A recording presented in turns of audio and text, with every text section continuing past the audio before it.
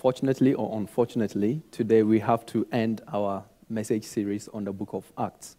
So I don't know who the unfortunate is for and the fortunate is for. But today is going to be the last sermon in our message series titled Acts. So over the weeks we've been looking at, we've not been looking at each chapter of the book of Acts. So what we've been doing is that we pick some highlights right from Acts chapter 1. And today we are going to end with Acts chapter 19. So we are not ending with Acts chapter 28. And I think there is something very interesting happening in Acts chapter 19, which we would all of us love to hear. So if you've been paying a close attention, you would realize that almost any time Paul would go to, so from Acts chapter 1 to chapter 12 is basically focused on mostly on Peter and also, of course, the other apostles, but mostly on Peter. And right from Acts chapter 12, Luke shifts his focus to Paul. So from chapter 12 all the way till the end of the book of Acts, the focus is on Paul. And if you've been paying attention in the last few weeks, you would realize that almost any time Paul goes to a place, almost any time he goes to a new place, one of the things he does as part of preaching the gospel, or sometimes even before preaching the gospel, is that he, first of all, addresses the idols of those cities or the idols in that culture. Not only address them, he challenges them and he exposes them. So, for example, I think 2 weeks ago, Kun spoke about Paul in Philippi, and then you see that he's addressing an idol. And then in, I think, last week's sermon, Kun again spoke about Acts chapter 17, where you see Paul addressing idols in Athens. And then in Acts chapter 19, you see the same thing happening, Paul addressing, indirectly addressing an idol in Ephesus. And I think this is important because what it means is that there is a possibility that one can believe in Jesus or one can believe the gospel and still carry along with the idols of their culture if those idols are not addressed, exposed, and challenged. It's possible. So, for example, you often see people come to faith. They say, I am born again, I am now a believer in Christ and all of that. And then you look at their lives and it's no different from those who are not believers. And I think this has been the biggest scandal in the Christian church. This has been the biggest criticism, that there are a lot of Christians who don't live like as what they preach. So it's possible to carry along with the idols. And I think that is the reason why Paul would, almost everywhere he went, he would first address the idols and then give the gospel. So that's what I'm going to try and show you in this chapter. So I'm going to read for you Acts chapter 19. I'll be reading, it's a long passage, but I hope you would follow along. It's a very interesting one. Acts 19, the verse 23 to the verse 41. I'm going to read. About that time, there arose a great disturbance about the way. A silversmith named Demetrius, who made silver shrines of Artemis, brought in a lot of business for the craftsmen there. He called them together, along with the workers in related trades, and said, my friends, that we receive a good income from this business. And you see and hear how this fellow, Paul, has convinced and led astray a large number of people here in Ephesus and in practically the whole province of Asia. He says that gods made by human hands are no gods at all. There is danger not only that our trade will lose its good name, but also that the temple of the great goddess Artemis will be discredited, and the goddess herself, who is worshipped throughout the province of Asia and the world, will be robbed of her divinity, of her divine majesty. When they heard this, they were furious and began shouting, "Great is Artemis of Ephesians." Soon the whole city was in uproar. The people seized Gaius and Aristarchus, Paul's traveling companions, from Macedonia, and all of them rushed into the theater together. Paul wanted to appear before the crowd, but the disciples would not let him. Even some of the officials of the province, friends of Paul, sent him a message begging him not to venture into the theater. The assembly was in confusion. Some were shouting one thing, some another. Most of the people did not even know why they were there. The Jews in the crowd pushed Alexander to the front, and they shouted instructions to him. He motioned for silence in order to make a defense before the people. But when they realized he was a Jew, they all shouted in unison for about 2 hours, "Great is Artemis of the Ephesians." The city clerk quietened the crowd and said, "Fellow Ephesians, doesn't all the world know that this city of Ephesus is the guardian of the temple of the great Artemis and of her image, which fell from heaven? Therefore, since these facts are undeniable, you ought to calm down and not do anything rash. You have brought these men here, though they have neither robbed temples nor blasphemed our goddess. If then Demetrius and his fellow craftsmen have a grievance against anybody, the courts are open. There are proconsuls. They can press charges. If there is anything further you want to bring up, it must be settled in a legal assembly. As it is, we are in danger of being charged with rioting because of what happened today. In that case, we would not be able to account for this commotion, since there is no reason for it." After he had said this, he dismissed the assembly. This is the word of the Lord. Shall we pray? Father, we thank you this morning, Lord. We praise you for who you are. We thank you that we can listen to your word again. And Lord, I pray that, Lord, you will speak to me and also through me. And Lord, may you speak to all of us. May you open our hearts, Lord, to be able to receive your word. We thank you, Lord, in Jesus' name. Amen. So the title of my sermon today is Paul in Ephesus, the same idols, the same gospel. Paul in Ephesus, the same idols, the same gospels. And there are 4 things I would like to share with you from this passage. So first of all, I'm going to share with you the basis for idols. And then second, the emptiness of idols. And third, the power or the powerful nature of idols. And lastly, the hope of the gospel. You can combine the second and the third point to make it 3 in total, just to be fair.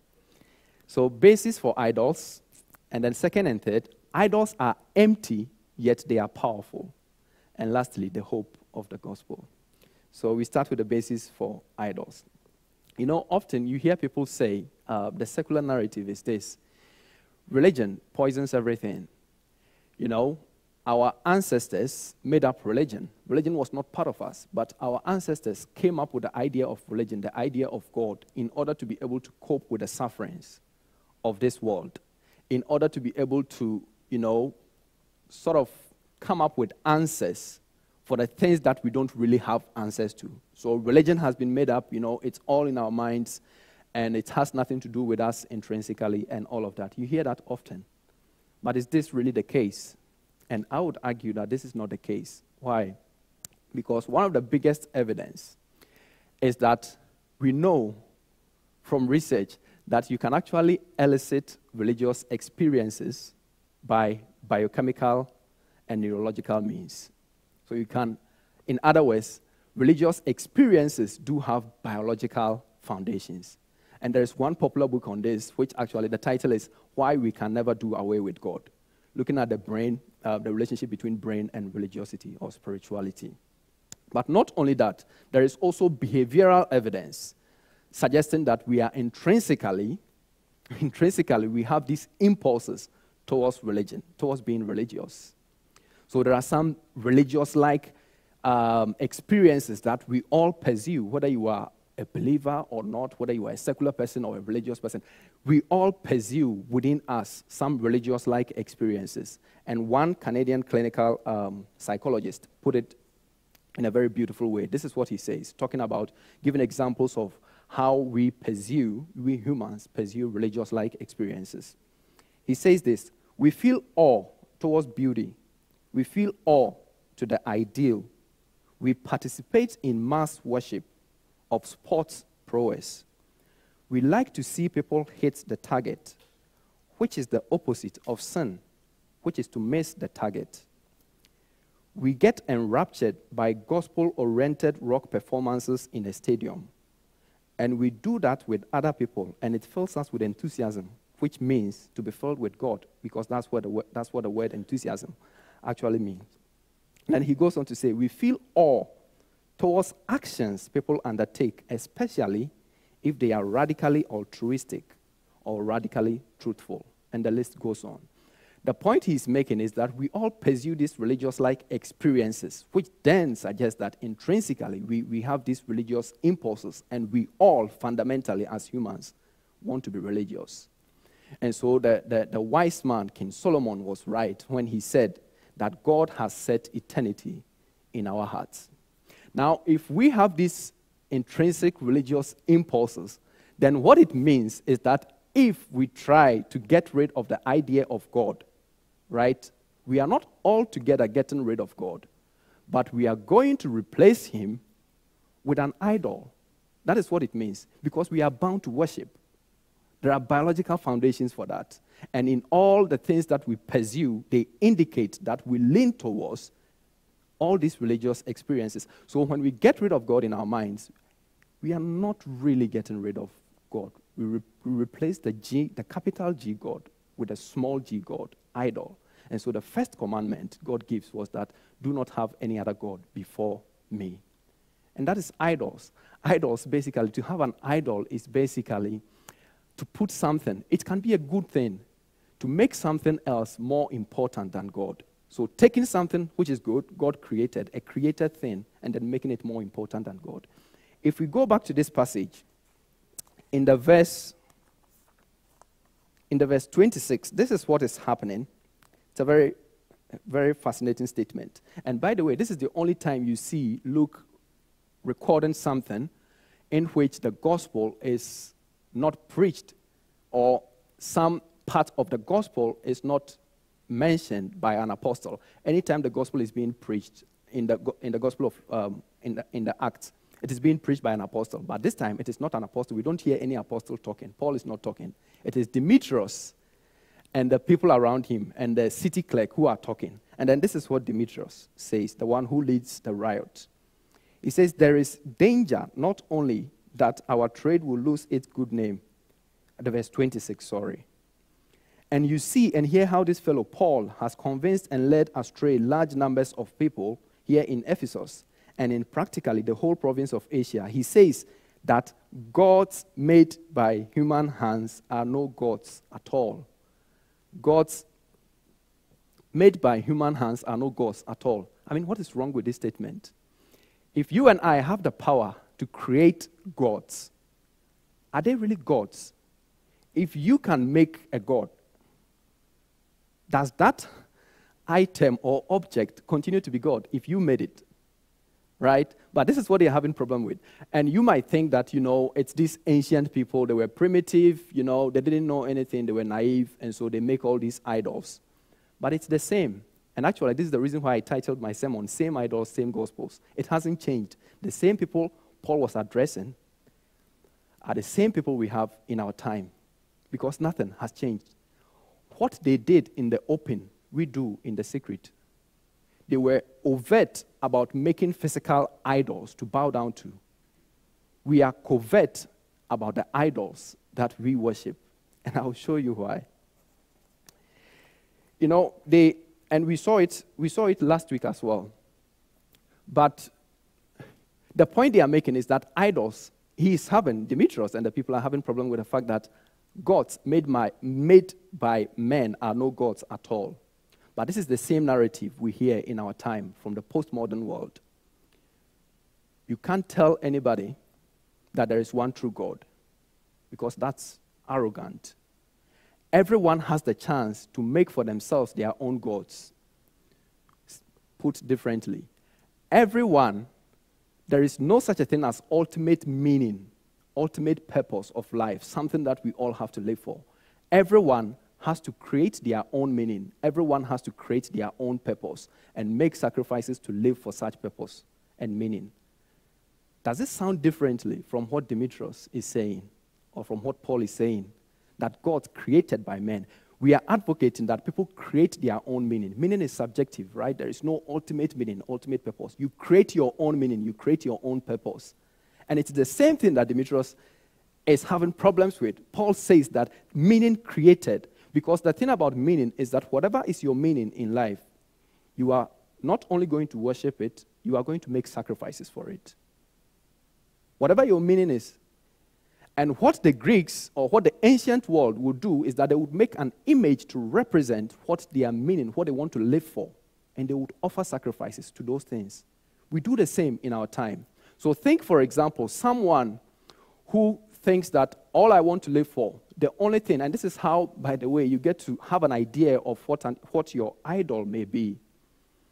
The very thing that absorbs your mind when you have nothing at all to think about, your deepest nightmare, what you daydream about, they give you an indication of where your heart really is. So if someone says that if only I can be successful in my career, if only I can get this and become that, then I am going to know that I am successful. Then I am going to know that my life is fulfilled. Then I am going to know that my life has been meaningful. If that is what you say to your career, you are going to make all sacrifices, including sacrificing your own children and the relationship around you, to that idol in order to get it. Let's take, for example, whatever your idol is, you make sacrifices towards it. So they made it covert. They made it overt. They made it in the open space. We make it covert. We make it in our heart. But it's the same thing that Paul is addressing. So, for example, if wisdom or being seen as a smart person is something that you really want to live for, you really want to strive for, then you have Athena, the Greek god of Athena, the god of wisdom. If money is what you really want to live for, you have Plutus, the Greek god Plutus. If beauty or sexuality or love is what you really think you would really make you fulfilled and content and satisfied in life and you want to live for, you have Aphrodite, the Greek god. If childbirth is what you want to live for, then you have the god we see here, Artemis. In Roman, it's called Diana. So it's the same thing. What they were open about, we are covert about. Next point, emptiness of idols. Idols are empty. We see this in the verse 27. I read, "There is danger not only that our trade will lose its good name, but also that the temple of the great goddess Artemis will be discredited, and the goddess herself, who is worshipped throughout the province of Asia and the world, will be robbed of her divine majesty." Now, if Artemis was really God, right, why should Demetrius and the other people try to protect its divine majesty? Why should they try to defend the god? Then they let the god defend herself, right? But this is what is happening here. So gods, they are empty. They are empty because we know that whatever you look at and say that if only I can get it, right, then I'm going to be happy, I'm going to be fulfilled. You get it, and then you realize that it doesn't deliver its promise. You realize that you begin to ask yourself, is that all there is? Because they are all created things. Because when you say that to a created thing, you are basically ascribing something that God can only give you, the satisfaction and the meaning that God can only give you to something that has been created. I would like to quote Cynthia Heimel, who is an American author, and I think she passed away in 2018. But she was a very funny writer. And I came across this quote for the first time from a book by Tim Keller titled The King's Cross, which is a commentary on the Gospel of Mark. And this is what she says. So she lives in New York, and she's, been around celebrities for a very long time. She has seen them evolve, from the scratch, evolve all the way to fame and all of that. And this is what she writes about them. She says, "I pity celebrities. No, I really do. Sylvester," she mentions names, Sylvester Stallone, Bruce Willis, and Barbara Streisand, "were once perfectly pleasant human beings. But now their wrath is awful. You see Sly, Bruce, Barbara, they all wanted fame. They worked hard, they pushed. And the morning after each of them became famous, they wanted to take an overdose. Because the giant thing they were striving for, that fame thing that was going to make everything okay, that was going to make their lives bearable, that was going to provide them with personal fulfillment and happiness, it had happened, and they were still them. And then finally, she ends like this. I think when God wants to play a really rotten practical joke on you, he would grant you your deepest wish, and then you realize you want to kill yourself. Well, I don't believe God plays jokes on any of us. I don't believe God does that. But I think the point she's trying to make is valid, that when you look at anything, in the case of these guys, it was fame. They thought that, and she mentioned that she saw them working in bars and all of that, trying to make it. And then they wanted to get that fame. They got the fame, and the very day they got the fame, they wanted to kill themselves. They wanted to take an overdose. And history has proven that. Because when you look at a created thing, the created thing doesn't have, if you can create an idol for yourself, any created thing, anything that is created within the universe does not have power to give you that personal fulfillment. And Paul was right in Romans chapter 1, when he's talking about the wrath of God, and then he says, I think about 3 or 4 occasions in that small passages, he says that, and God gave them over to their own pleasures. God gave them over to what they had really wanted to have. And he describes that in a way as the wrath of God, which means that the worst thing God can do to you and I is to give you what you really, really, really want, because you will get it and you realize that it's all empty. And that is why idols are empty. So Paul is right. I believe Cynthia Heimel is right as well. Idols are empty, and yet they are powerful.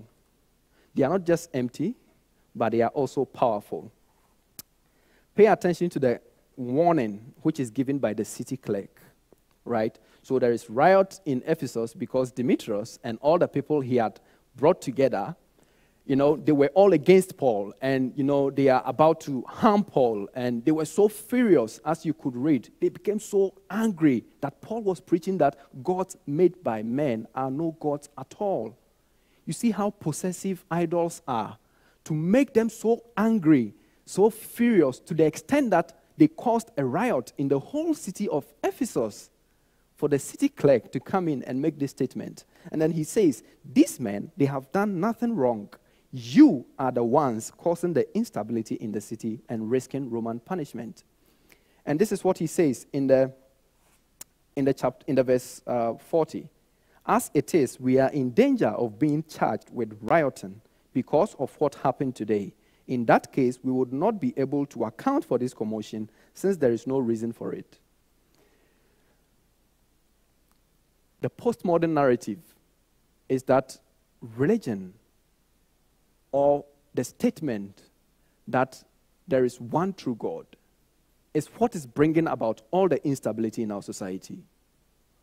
What is really making us retrogress and not progress is all these religious people. All these people who think that, they have the truth, who think that their God is true. How dare you say that? How offensive that is. It's the same thing that is happening here.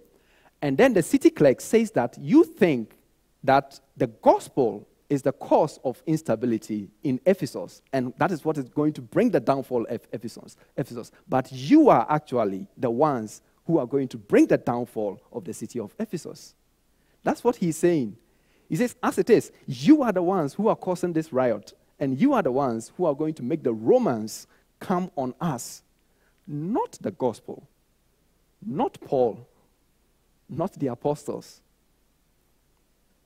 And it's the same argument being made in our time, that religion is what poisons everything. That, and often when they talk about religion, they talk about the traditional sense of God, claiming that God is just one, claiming that, you are, God is exclusive, the Christian God is exclusive. That is offensive, and no one should do that. How dare you no one should make a claim that, their God is exclusive. Anyone who makes any claim about God and make it exclusive is offensive and is intolerant. And yet, the claim that don't make any claim about God. It's also about God, and they are making it exclusive. I mean, we live in a free country. We don't have to be consistent, right? But that is what is happening over here. And you see them being possessed by it. And this is what idols do. So going back to the example I gave, that if they are powerful in the sense that when idols possess you, you know, the Bible talks about principalities, rulers. Nice. She's paying attention to the sermon. The Bible talks about principalities and rulers and authorities in high places. What is the Bible referring to? What is the Bible referring to? These are in idols, and it makes them possessive. Because they can possess you, they can make you do things that under normal circumstances you wouldn't do. And so for the person who lives for his or her career, they are going to make sacrifices, all sort of sacrifices, including all the important relationships around them. And in the end, they will get a career and they will know it's empty, and they will lose everything, lose their relationships, and then lose the satisfaction that they thought they were going to get from it. Think of spouses, for example. If I look at my wife and say to my wife that if only she can continue to love me, or assuming I'm not married, and then say that, you know, if only I can get a wife who is going to love me for who I am, who is perfect in character and all of that, then I'm going to feel fulfilled, then I'm going to feel content. Well, what it means is that because contentment and deep fulfillment and true happiness is something that God can only give. So to look at a created thing and expect that the created thing, my spouse, is going to give me those fulfillment, what it means is that I am going to crush her with all these expectations. And two, she's going to underperform. And when she underperforms, because I was expecting her to meet those expectations and she underperforms, I am going to be frustrated. I'm going to be furious. And that is what is happening to these people. So on one hand, I am crushing her. On the other hand, she's crushing me with her underperformance. So in the end, we lose everything. Idols, they are destructive. They are powerful. They have that power to destroy. And you can apply this to everything. Everything. It can even be children, parents-children relationship. If what you say to yourself subconsciously is that if only my children can grow up and become like this and have this sort of character, become this person, that person, then I'm going to feel that I am happy. Then I'm going to feel that I have lived a meaningful life. If that is what you are saying, you are going to overwhelm your children with your expectations. They are going to disappoint you. And when they disappoint you, you will feel crushed. You can apply it to everything, including sermon, including me standing here and preaching to you. And one of the things I struggle with is that sometimes I preach here and then I get very, very good feedback, positive feedback. They are good things, right? But there is also that strong temptation for me to look forward to those good feedback that I'm going to get and place those feedback as being more important than what God will think of me. That becomes an idol if I choose to go that direction. Everything can be idolized. And that's what the Greeks and the Romans did. They would make an idol for it. We don't make an idol for it, yet we idolize them in our hearts. And they are going to demand sacrifices. You would have to sacrifice for those idols. And when we fail to meet their expectations, they are not going to forgive us. Is there any hope? Yes, all the hope in the world. Because the gospel is our hope. So the last point, the hope of the gospel. The whole Bible is telling us a story of, God created mankind, and God wanted to have that relationship with mankind. We lost it. And from Genesis 3, ever since we lost that relationship, we have always been on the search to redeem ourselves. All humanity have been on the search of redemption. And we seek the redemption in various things, whether in love, being respected, value, being successful at work. We seek redemption in so many things. In all of our endeavors, we are actually really, really seeking to redeem ourselves because we all want to be loved. We all want to be accepted. We all want to be valued. And that's what the Bible says. We have always been making an attempt to redeem ourselves. And yet there is only one perfect Redeemer who redeems us and brings us back into that perfect relationship which he designed for us.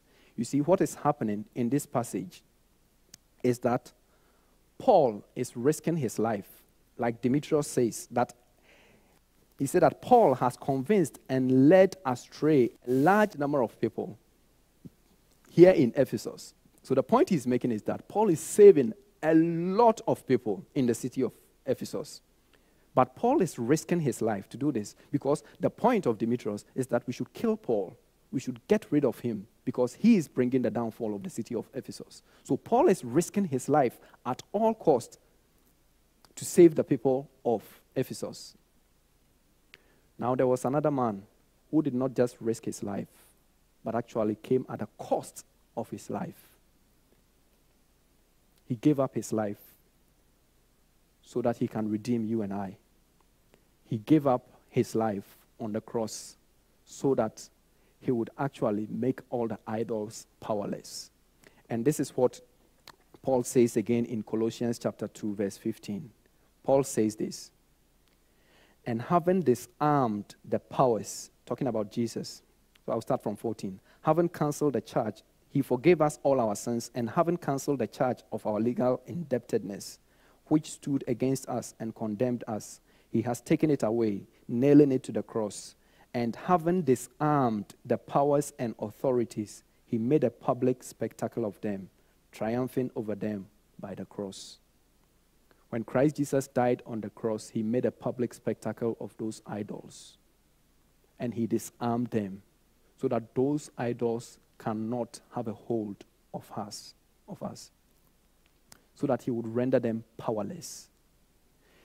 You know, the problem with idols, as St. Augustine confesses to in his book, Confessions, he says that the problem with idols actually has to do with love, right? The center of it all is love. We all want that love, and we want to give that love.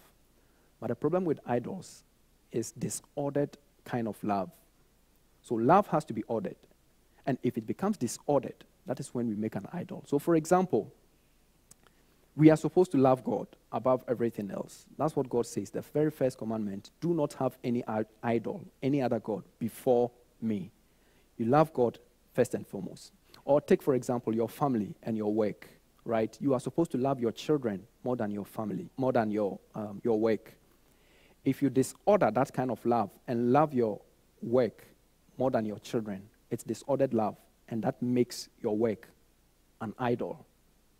So all forms of idols are as a result of disordered love. We are supposed to love God more than anything else. And if we love anything else more than God, it becomes an idol. So disordered kind of love. What it then means is that if we really want to get back to God and make him the supreme and the most important person in our lives, it is not about, then I have to do more to prove that, I love God more. And by the way, the Pharisees made an idol out of religion.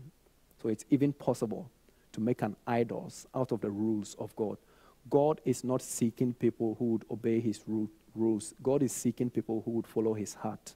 God is seeking people who are open to receive him in their lives. So you can also make an idol out of religion itself. So how then do we go about it? It's only when we have understood the love of God. It's only when the love of God becomes more beautiful than the love of anything.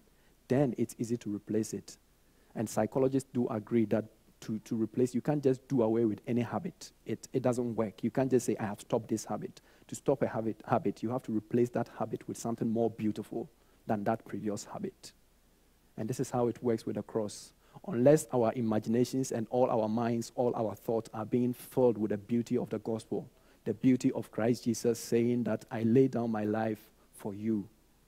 Not just for the whole world, although that is true, but that Christ Jesus specifically laid down his life for you and for me. When we begin to see that beauty, all idols will fade away. When we begin to see the love of God and say, and can it be that I should gain an interest in the Savior's love? Died he for me, who him till death pursue? Amazing love. How can this be that God, my Lord, should die for me? Let us pray.